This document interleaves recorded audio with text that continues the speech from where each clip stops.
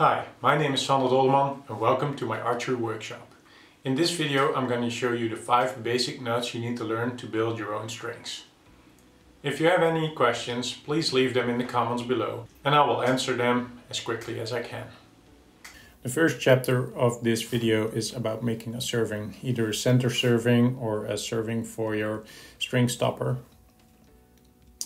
We're going to use paracord so you can see more in detail, and the first step you want to do is take a piece of rope in your left hand, go around the string for half a turn and then try to go cross over the serving and go and serve a couple of turns. In this video I only do 5, but usually when I'm making a string I try to keep all these servings about 20 turns so they're all the same. So when you finish those to serve those 20 turns, you can pull it a little tight so that piece of serving will stay in place. Now that you have locked this thread in, you can just start serving till the length you want to, the length that you want to have for this type of serving. And when you reached almost at the end, we're gonna make a little loop.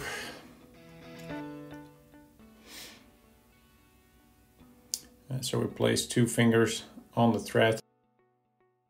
So we keep serving forward, but instead of going to the left, we're serving to the right.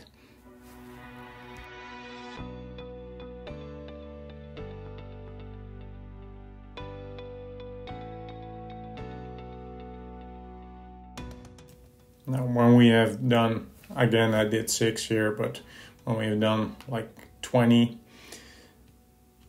we're gonna put the end to the right and start serving backwards. As you can see, when I wind it up on one side, it winds off on the other. And when we have done the number of turns, all you have in the end is a little loop.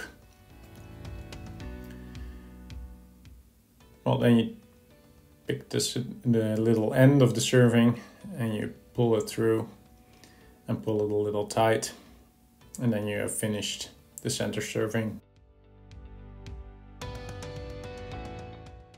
The second knot I'm going to show you is the end serving. So we're going to connect the end loop with this end serving, and this gold piece of paracord will represent string material. When normally put on the string, this will stick because of the wax. Now it doesn't, and I have to play a little to get the paracord in place. The first you do is just start serving, usually 20 or 30 turns, so it will stay on the string. And when you get done with that, you pick the other piece of the serving thread and you wind it back till you get the desired size of loop. And once you're there, you pick the little string loop out of the bag, put the material back through it, and easily push or pull on the string material to get it through. Well, it doesn't look all that great now with the paracord, but I can assure you that when you do this with string material and serving material, this will look mint. So knot number 3 is how to tie a peepsight knot. And we start the same way as we do with serving. Thread in your left hand, go around the string for half a turn and cross over. And we make about 5 turns in this video, but usually I would do about 20. Just to lock it in, pull a bit on the serving material, but not too much, as it will lock this piece of serving in very tightly and you cannot move it.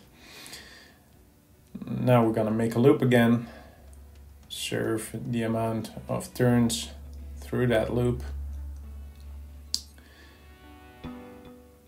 and when we finish that, we pull the piece of thread to the right and go and serve over that.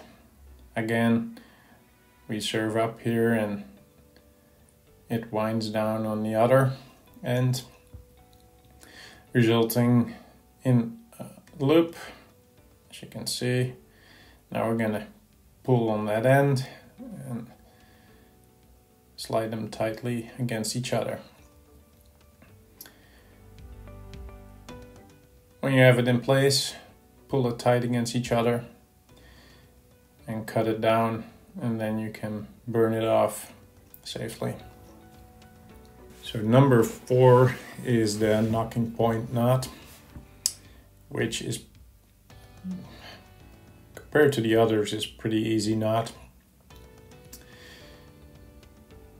So what we're gonna do is just make a simple knot like I do here. Overhand knot, I think, is that what they call it. And you just pull it tight, but not too tight. You want to have it in the exact location where you want it for your arrow to rest on, and then you pull it tight.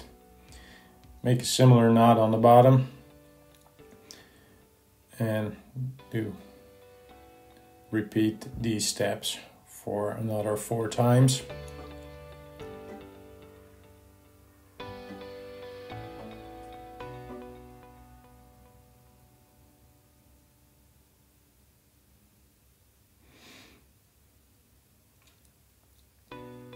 I always make my knocking points about 5 knots on the bottom and 3 on the top.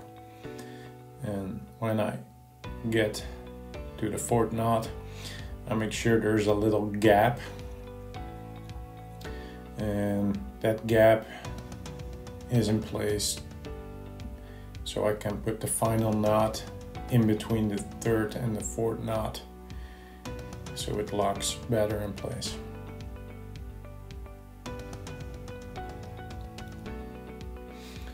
And there you go. That's how you make a knock point.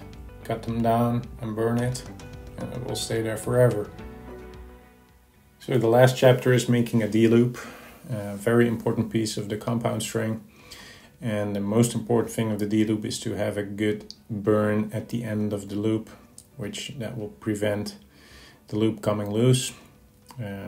We start by making a loop and pull the 2 end tags through it, and we're gonna need to slide the burn piece towards the center serving and in place, so it will be kept in place by the little loop there, as you can see. It should be locked in. Now the second knot we're gonna make is exactly the same, only then on the opposite side of the string. We're gonna pull the tag over the string and under it back through the loop we made.